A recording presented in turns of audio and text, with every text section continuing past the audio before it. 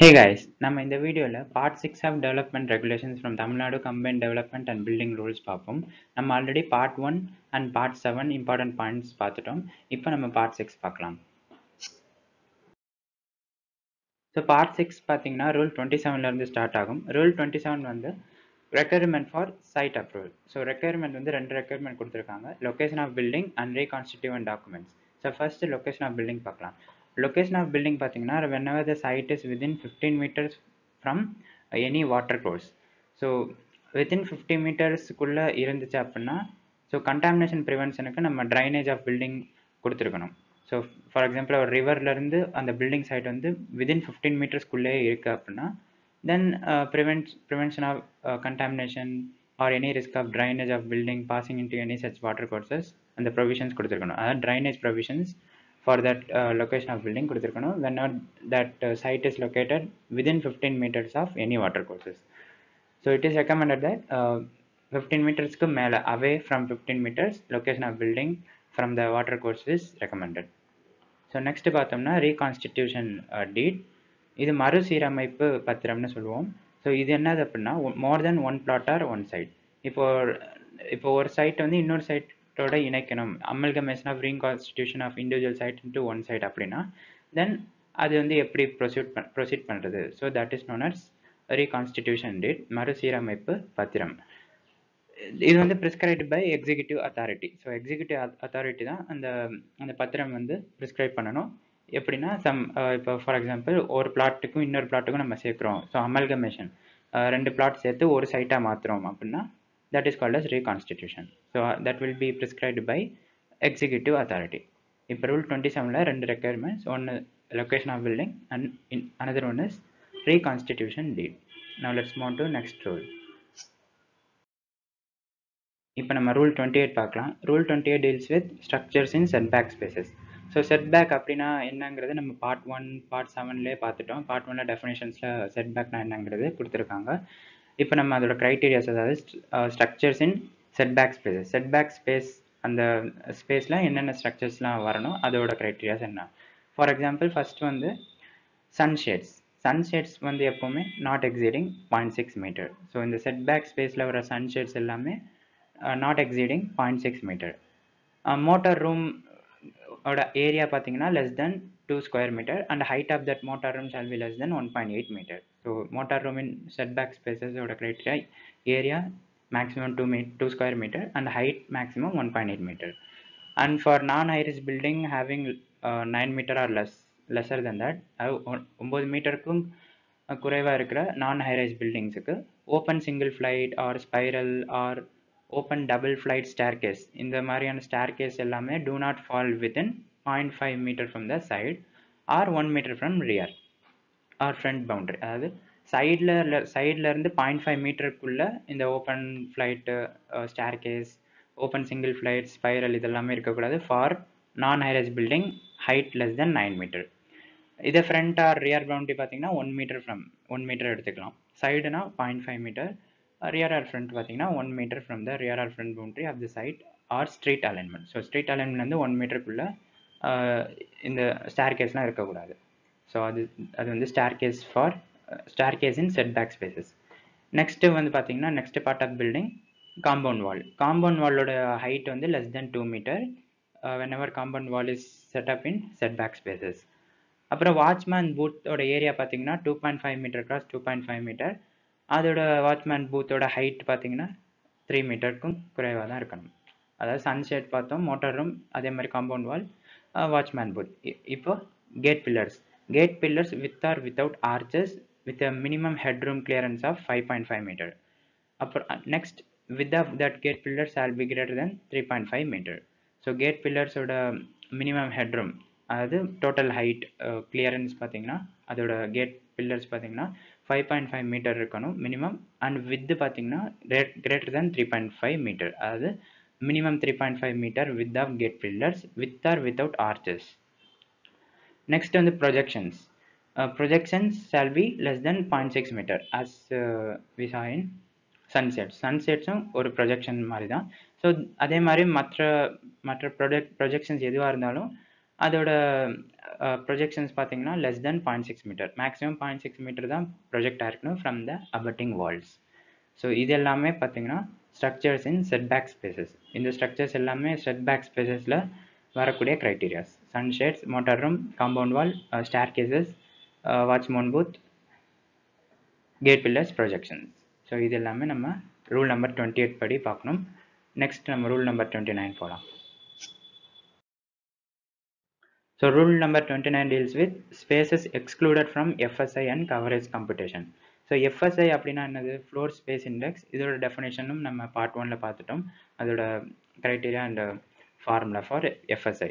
இப்போ நம்ம எந்தெந்த ஸ்பேசஸ்லாம் வந்து FSIலேருந்து எக்ஸ்க்ளூட் பண்ணணும் அப்படிங்கிறத நம்ம பார்ப்போம். இந்த terrace above the top most story, areas covert by staircase rooms and lift rooms, இதெல்லாமே நம்ம எக்ஸ்க்ளூட் பண்ணணும். ஸோ FSI கேல்குலேஷன்லேருந்து இந்த staircase rooms, lift rooms, passages, இந்த டாப் மோஸ்ட் ஸ்டோரி இருக்குல்லையா, ஹையஸ்ட் லெவல் ஆஃப் ஸ்டோரியில் இருக்கிற ஸ்டேர்கேஸ் ரூம் எல்லாமே எக்ஸ்க்ளூட் பண்ணிடணும் when calculation for FSI. அப்புறம் நெக்ஸ்ட் பார்த்தீங்கன்னா இந்த elevated tanks, architectural features, provided its height below the tank from the floor does not exceed 1.5 meter. So elevated tanks ஓட height below the tank வந்து does not exceed 1.5 meter. அப்படி இருக்கிற பட்சத்தில் நம்ம அந்த ஃப்ளோர் ஏரியா எல்லாமே நம்ம FSI கேல்குலேஷன்லேருந்து எக்ஸ்க்ளூட் பண்ணிடணும். And also water closet with floor area not exceeding 10 square metre.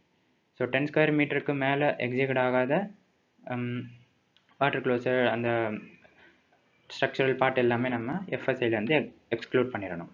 Next again staircase and lift rooms and passage in ஸ்டில்ட் parking floor or Appar floors. So same point தான். Appar floors R top most ஸ்டோரியில் இருக்க staircase room, lift room எல்லாமே floor area, floor space இண்டெக்ஸில் exclude பண்ணிடணும். And in ஸ்டில்ட் parking floor. ஸ்டில்ட்னா என்னங்கிறது நம்ம part 1ல பார்த்துட்டோம். Again staircase and lift rooms and passage there to இந்த basement floor. இப்போ நம்ம அப்பர் ஃப்ளோரில் இருக்கிற FSIயும் எக்ஸ்க்ளூட் பண்ணணும்னு சொன்னோம் for staircase and lift rooms. அதே மாதிரி basement floor and floors used for parking. So கீழே இருக்கிற அடித்தளத்தில் இருக்கிற ஸ்டேர்கேஸ் அண்ட் லிஃப்ட் ரூம்ஸும் நம்ம எக்ஸ்க்ளூட் பண்ணிடணும். Area of basement floors R floors used for parking, same point. Area of ஸ்டில்ட் parking floor provided it is open on sides and used for parking. So பார்க்கிங்கில் கொடுத்துருக்க எந்த ஒரு ஏரியாவுமே நம்ம FSIயில் எக்ஸ்க்ளூட் பண்ணிடுறோம். Of the basement floor, ஸ்டில்ட் parking floor, staircase, இது எல்லாமே. In cases where upper floor or floors over a stilt parking floor is proposed for parking, இதுவுமே நம்ம exclude பண்ணிடணும். Servants or driver bathroom and water closet for each block in cases of non-high-rise buildings and high-rise buildings at ground floor or stilt parking floor. For non-high-rise buildings-க்கு எல்லா black for சர்வன்ஸ் R drivers bathroom, water closet எல்லாமே exclude பண்ணிடணும். இதே for high-rise building பார்த்தீங்கன்னா ground floor or ஸ்டில்ட் parking ஃப்ளோரில் இருக்கிற servant bathrooms and driver bathroom, water closet எல்லாமே FSIலேருந்து exclude பண்ணிடணும். Next வந்து watchman booth and caretaker booth, இந்த ஏரியாஸ் ஃபுல்லாமே நம்ம spaces excluded from FSI and coverage computation. So இது எல்லாமே மோஸ்ட்லி பார்த்தீங்கன்னா ஸ்டேர்கேஸ் அண்ட் லிஃப்ட் ரூம்ஸ், அப்புறம் பேஸ்மெண்ட்டில் இருக்கிற ஃப்ளோர்ஸ், அப்புறம் இந்த watchman booth, caretaker, servant booth எல்லாமே.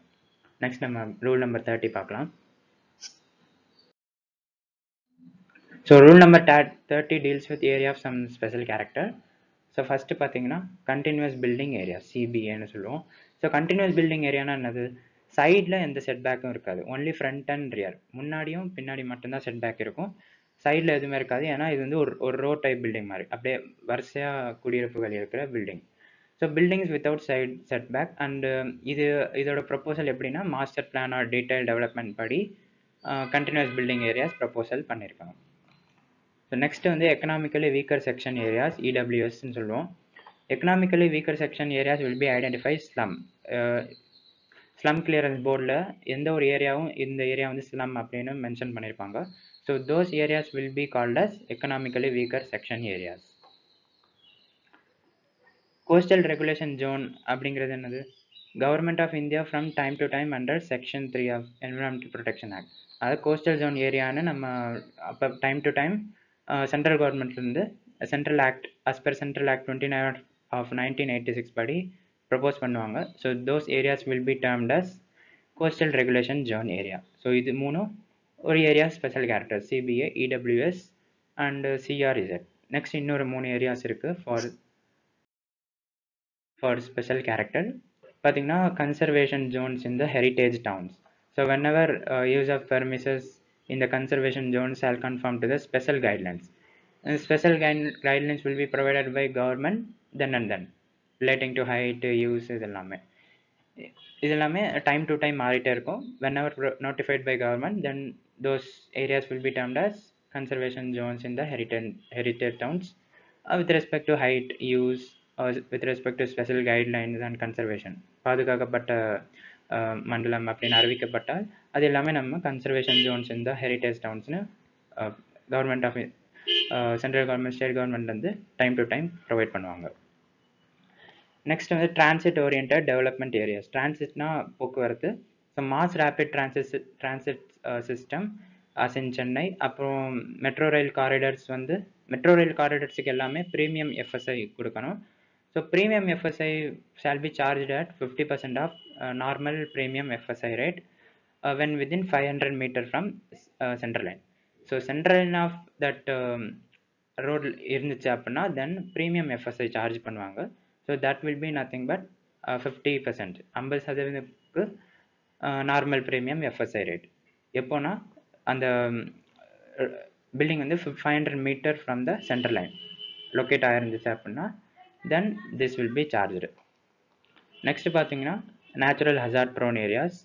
So this will be as per special provisions given by government. So இந்த அந்த ஆறுமே பார்த்தீங்கன்னா area special character under rule number 30 கீழே வந்துடும். நெக்ஸ்ட் இப்போ ரூல் நம்பர் 31 to 34 பார்க்கலாம். Rule number 31 deals with boundary of land use Jones. So இங்கே பார்த்தீங்கன்னா different land use Jones R located and bounded as shown in the land use plan. So land use plans படி different வகையான land use Jones வந்து locate பண்ணுவாங்க and then boundary கொடுப்பாங்க. Next வந்து updated information and variations of land use. So இது எல்லாமே நம்ம master plan and development plan R detailed development plan as prescribed by authority. So land use எப்படி பண்ணணும், அதோட பவுண்டரிஸ் என்ன, இது எல்லாமே master plan R as per detailed development plan given by authorities. Next rule number 32 பார்த்தீங்கன்னா rules to over right other rules and regulations. So இதுவும் வந்து ஒரு ஸ்பெஷல் ரூல். லைக் இந்த application of these rules there is a conflict between the provisions under these rules. So எங்கெங்கெல்லாம் conflicts வருதோ ஒரு சில ப்ரொவிஷனும் இன்னொரு ப்ரொவிஷனுக்கும் கான்ஃப்ளிக்ட் வரலாம். அந்த மாதிரி சமயத்தில் எப்படி வந்து அந்த ரூல்ஸ் வந்து ஓவர் ரைட் பண்ணுறது. So that is given in rule 32. Rule 33 பார்த்தீங்கன்னா ஜோனிங் ரெகுலேஷன்ஸ். ஜோனிங் ரெகுலேஷன்ஸ் வந்து நம்ம நிறையா விதமான ஜோன்ஸ் கம்ப்ரைஸ் ஆகும். லைக் ரெசிடென்ஷியல் ஜோன் குடியிருப்புக்காக யூஸ் பண்ணுறது, கமர்ஷியல், பிஸ்னஸ், இண்டஸ்ட்ரீஸ்க்காக யூஸ் பண்ணுற அந்த land areas, are special hazardous zone, open space, recreational, இந்த மாதிரி ஜோன், அக்ரிகல்ச்சரல் யூஸ் ஜோன், இந்த மாதிரி பிரிக்கிறது எல்லாமே ஜோனிங் ரெகுலேஷன்ஸ்னு நம்ம டேர்ம் பண்ணுறோம். That will be given in rule 33. Rule 34 வந்து ஷெல்டர் சார்ஜஸ். ஸோ அதோட க்ரைட்டீரியாஸ் இப்போ பார்க்கலாம். whenever FSI is greater than 4,000 square meter, applicant shall provide housing for lower income group. So LIG மக்களுக்கு கண்டிப்பாக அந்த அப்ளிகண்ட் வந்து ஹவுசிங் ப்ரொவைட் பண்ணியிருக்கணும்.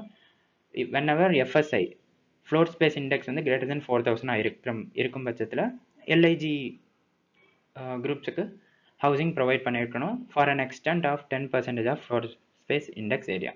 So 10% ஆவது எல்ஐஜி குரூப்ஸுக்கு கொடுத்துருக்கணும் with dwelling units not exceeding 40 square metres in carpet area. So carpet area of that dwelling units பார்த்தீங்கன்னா minimum 40 square metre இருக்கணும் for LIG groups for that applicant having FSI greater than 4,000.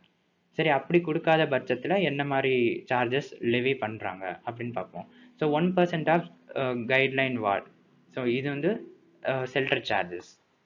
So 1% of the guideline wall, that is GLV, of the FSI area. So 1%ல இந்த FSI ஏரியாவுக்கு government வந்து charge போடும். Suppose அந்த applicant வந்து LIG குரூப்ஸுக்கு housing R dwelling units கொடுக்கல அப்படின்னா for LIG within the radius of 2 km from the site. So from the சைட்லேருந்து within 2 kilometer radiusல LIG groups-க்கு housing or dwelling units provide பண்ணிருக்கணும். And it will be as per Directorate of Town and Country Planning. So இந்த authorities வந்து for LIG-க்கு dwelling units கொடுப்பாங்க from the Directorate of Town and Country Planning. So these are as per the shelter charges of rule number 34. இப்போ அடுத்த ரூல்ஸ்லாம் பார்த்தீங்கன்னா rule number 35 பார்த்தோம்னா planning parameters for நான் high-rise buildings. இதில் வந்து சம் டேபிள் வேல்யூஸ் கொடுத்துருக்காங்க. இதை வந்து நம்ம அடுத்த நெக்ஸ்ட்டில் டீல் பண்ணலாம். இப்போது நம்ம இம்பார்ட்டண்ட்டான ஒரு rule number 42 and stare case மட்டும் பார்க்கலாம். ஸோ ரூல் நம்பர் 42 பார்த்தீங்கன்னா corridor and veranda with provisions கொடுத்துருக்காங்க. த minimum with of corridor R veranda within buildings shall be as given below. So இது for this building type what is the minimum width of corridor or veranda. So இந்த table values கொஞ்சம் முக்கியமானது. For example residential buildings கொடுத்துருக்காங்க அப்படின்னா தென் minimum width of corridor or veranda shall be 1 meter. So similarly for hospitals 2.4 meter, all other building including hotels 1.5 meter. So this table is more important for rule number 42 corridor or veranda width. Next வந்து ஸ்டேர்வேஸ். So இதுவுமே ரொம்ப இம்பார்ட்டண்ட்டான ஒரு rule. So ஸ்டேர்வேஸ் நம்ம already நம்ம part 7ல் பார்த்துட்டோம். இப்போ இதுலேயும் நம்ம ப்ரொவிஷன்ஸ் பார்க்கலாம். For example height of riser வந்து 150 metre 150 mm and with of thread பார்த்தீங்கன்னா 300 mm இருக்கணும். இதெல்லாமே நம்ம ஆல்ரெடி பார்த்துட்டோம். And maximum number of risers 12. Hand rail shall be provided on both sides and shawl extend. இந்த ஹேண்ட் ரெயில் கைப்பிடி வந்து கொஞ்சம் தூரத்துக்கு எக்ஸ்டெண்ட் ஆகிருக்கணும். எவ்வளோ தூரம் அப்படின்னா 300 mm. 300 mmங்கிறது ஏறத்தாழ ஒரு அடின்னு வச்சுக்கலாம். ஒரு அடி வரைக்கும் அந்த ஹேண்ட்ரெயில் வந்து எக்ஸ்டெண்ட் ஆகிருக்கணும், டாப் அண்ட் பாட்டம், கீழேயும் மேலேயும். ஸோ இது எல்லாமே for some differently able persons அவங்களுக்கு எல்லாத்துக்குமே யூஸ் ஆகணும் இல்லையா? ஸோ அதனால இந்த ஸ்டேர்வேஸுக்கு ஹேண்ட் ரெயில்ஸ்லாம் எக்ஸ்டெண்ட் ஆகணும். தென் height of riser should not be more than 150 and thread வந்து 300 mm. So these provisions are more important for stairways. இது நம்ம எக்ஸாம்ஸில் நம்ம எதிர்பார்க்கலாம். இந்த ஸ்டேர்வேஸும் இதுக்கு முன்னாடி பார்த்து நம்ம அந்த table for corridors and veranda. So that's all about this video. நம்ம ரூல் நம்பர் 6ல் கொடுத்துருக்க மோஸ்ட் இம்பார்ட்டன்ட் திங்ஸ் மட்டும் பார்த்துருக்கோம். இது போக நமக்கு டேபிள் வேல்யூஸ்லாம் கொடுத்துருக்காங்க. நம்ம நெக்ஸ்ட் வீடியோஸில் பார்க்கலாம். தேங்க்யூ ஃபார் வாட்சிங் this video. Please share and subscribe the channel.